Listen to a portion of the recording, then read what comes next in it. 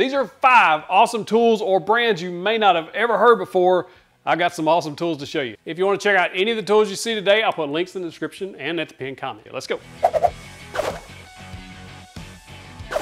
This is the Kreg routing guide set. This is a brand new tool from Kreg, but this is one of those tools that I think is a game changer, especially if you don't have a router table. Now, a lot of times when you're making woodworking projects like cutting boards, charcuterie boards, or tabletops, things like that, you want to put a round or a chamfered corner on them. This is an easy way to do it. Let me show you. So you can go all the way from a 1/4 inch radius, 1/2 inch, and 1 inch, all the way to a 2 inch round radius on the corner. And then you get 3 chamfered type corners, 1/2 inch, 1 and 2. I do wish there was a little more selection here between the 1/2 and the 2 inch chamfer corner, but you do have a nice selection of round corners, which most of us are going to be using anyway. And you get this nice little case that'll actually keep these organized so you don't lose them. So you can keep them at the router table, in a shop drawer, or anything like that. All you need is a flush trim bit, or sometimes called a pattern bit. I really like this white side set. You can pick this up on Amazon. It has 2 flush trim bits, one with a bottom bearing, one with the top, and then you also get a roundover bit and a chamfer bit. 4 of the most common bits you're going to use, and these are excellent bits. They're going to last you a very long time. A lot of radius jigs like this are, well, you have to hold them pretty close to the edge. Your hand's right here next to the jig itself. This I like because it has a knob. It's going to keep my hand away from it, and you can swap these out. You're going to use the same jig every time. And these just snap right into place securely too. Now we got a 1/4 inch radius. These also adjust. You can move these posts up to the next hole if you need to get closer to the edge. So on the long side, I don't need to adjust those posts because both of those are making contact. But on this short side, only one is, and that's going to give me not as much grip as I want. So all you have to do is move this post. These are threaded. You're going to move that down. And now that's going to give me 2 points of contact there, as well as 2 points here. That's a nice secure grip. Now all I have to do is pull back on this and then use my router to go around that edge. If you don't want to hold it and you just want to clamp it down, then a face clamp will work just perfect to hold these in place. I've got my router bit installed. This is that white side we just saw from the pack. And I'm just going to use that top bearing to follow this. That's going to give me that 1/4 inch radius right there on the corner.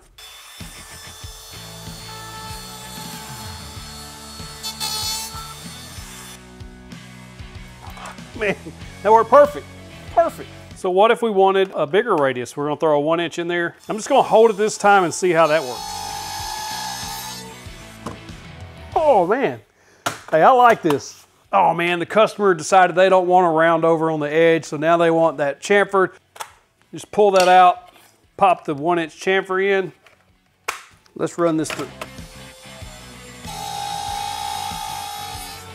Now that's all right. To use this with the palm router or a trim router or just a regular router, you want to get that bearing that's closest to the router. In other words, that bearing will ride along the edge of the corner radius template. If you're using it on the router table, obviously it would be the other way. You would use the bearing on the other end, like this one. Shiny. Next on the list are detail sanders. I actually did a full review on this little Rikon sander. This thing's about $100 give or take, about a couple weeks ago, and this thing is really nice. But there's also a competitor now. This came out like a week after I bought this one, so I picked this up. This is the Milwaukee M12 Fuel Orbital Detail Sander. And now it does have that triangle shape or home plate shape base on there. What that does is there's a 1.5 millimeter orbital sanding stroke. So it's going around. It's a fine detail sander. You're gonna be able to get a fine finish on there. They say a stain quality finish, which means you shouldn't have any of those circles in your finish. This thing comes with a ton of accessories too that I really, really like. If you'd like to see this one in action, there is a full video on that. I'll link it in the description below. This is a nice pickup for $100, but they're 2 different tools, but they do a similar operation. This has 4 speed settings, even though that the trigger is actually a variable speed trigger, which I really do appreciate. But you can limit the top speed just by choosing 1, 2, 3, or 4. So that last one was 4, this one is 1 all the way. 2, 3. So you can see that it just continues to go up in speed. Now what you get with this kit is the battery, the charger, and this tool, plus what you're getting is a sanding pad saver, which I would recommend using all the time. That'll keep that pad there from getting messed up. And then it also comes with a variety of sanding discs from 80 grit all the way up to 180, I believe, plus the contour pad That pad's gonna allow you to do edges and things like that. This is an excellent, excellent tool. You can also pick up extra sanding discs or pads, nets, whatever you wanna call them, to go with this. I really like this tool for 100 bucks. This is a great little sander that you can do a whole bunch with. And there's really no alternative out there to something like this that's not multiple $100s, like $600, $700. So for 100 bucks, this is just a good value. The problem is trying to get into corners and things with this. While it's an amazing little sander, it takes off material really well. You can get different size grits too. I really love this. You can actually tell the difference in the build quality of this versus this, just the instant you pick it up, the way it feels, the way it sounds. You can even just hear this way this kind of grinds when it's moving. It's kind of that grindy noise. This doesn't make that. I make a lot of trays and things with the CNC, but just getting into tight spaces, up into corners of things when you're sanding, right along that edge, you can't do that with an orbital sander. I'm finding myself picking this up all the time, where I would normally pick up the orbital sander for a fast sand. This is one of those that you're just going to grab because it's cordless and it just works. I like that they include this contour pad with this because a lot of stuff I make or you make probably has roundovers, chamfers, things like that. And the last thing you want to do when you're sanding, especially when you're getting close to finishing, you don't want to break those corners or cause a flat spot. This will actually contour to that. Use a higher grit sandpaper here, and the fact that this is variable speed by the trigger, I can use less or more pressure there. Using that sander to sand those corners, edges, it's going to keep those roundovers on there and not break it down. It's just a super useful, handy add-on that they throw in. Before we get to number 3, if you want to build awesome projects using easy to follow step-by-step woodworking plans, we have those available on our store, 731woodworks.com/store. Check them out. If you use the code 5NEWTOOLS, we'll give you 20% off any order. That includes the already discounted plan bundles. Go check us out. Next on the list is a company you may not have heard of. Is called TrigJig. They make some really cool products. They're more premium products similar to the Woodpeckers line. If you're not a fan of red or you just don't like woodpeckers, check these out. Now TrigJig is made in Great Britain, but they ship to the United States for free. And just so you know, I have zero affiliation with them. I get nothing out of showing you this other than I just think they're very, very cool. This is probably one of my favorite smaller squares. It's a little bit bigger than the Woodpeckers. I actually like that it's a little bit bigger. This has some unique features on it that you're not going to see anywhere else. One, all of these are actually recessed on this side, so they're not going to get wore off. So they're actually underneath. There's a little lip that runs around. You'll see this offset blade on the bottom, and what that's for is if you're laying out lines on a board, you can use one side to, this is 1/16 on this side. You can see 15, 13, 3, 5, 7. So you know that this side is 1/16 of an inch. And then if you flip that over, you can use this side to mark the 1/8. So you can actually lay out lines in 1/16 inch increments. It also has a little 45-degree bevel. What that's great for is if you have boxes and things that have roundovers or anything like that in the corner, you can actually use that and it won't interfere. I really like that feature. And of course, it's extremely accurate. It's very square. You don't have to worry about that. It's lightweight. It's all anodized aluminum and it's blue. It looks good. Next is the TrigJig Angle Finder 4. I love this thing. This is my favorite angle finder versus something similar to what you would say like a T-bevel, things like that. Sometimes, man, these things just seem like I would set the angle and then it moves too easy. And this, of course, this is a cheaper one.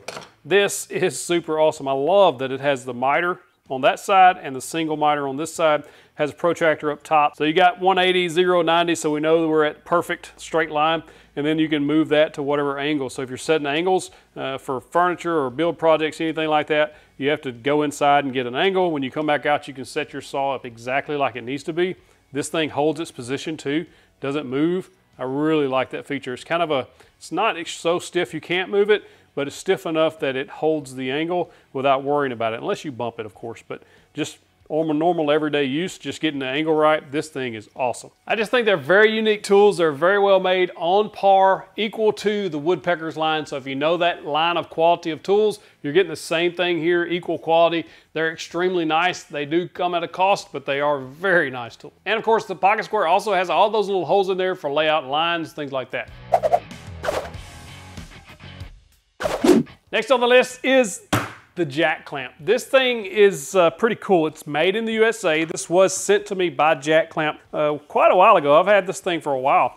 I just never showed it on the channel. This thing is a clamp and a spreader and or a jack. It will jack or hold up to 300 pounds. It does have a lifetime warranty from defects, and if you don't like it in the first 30 days, they'll actually give your money back. So you can try it without worrying about if it's gonna be for you or not. This thing actually reverses. So right now I've got it in the hoist position, so it jacks it up.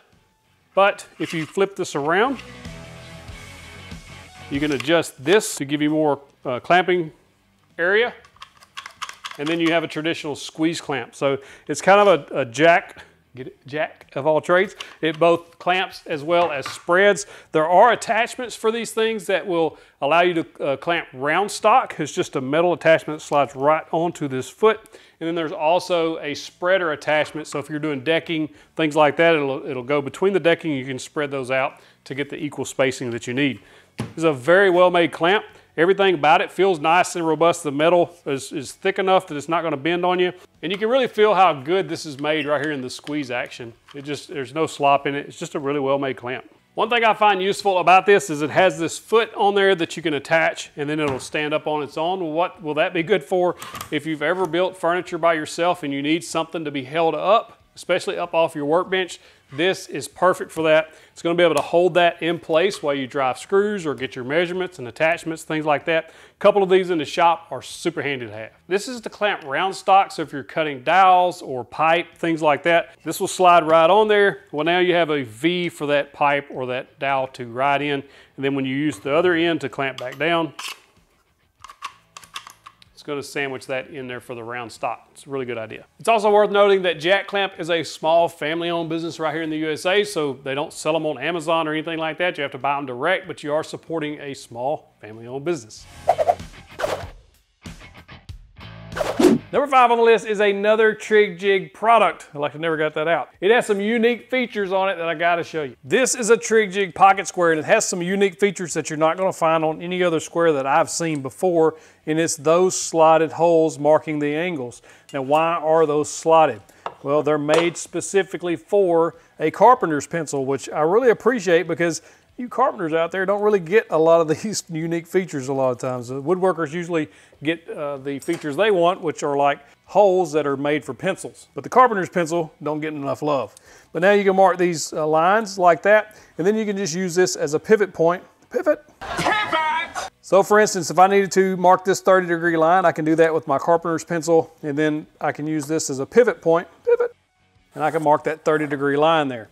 It also has the round holes for pencils, just like you would if you needed to lay out parallel lines.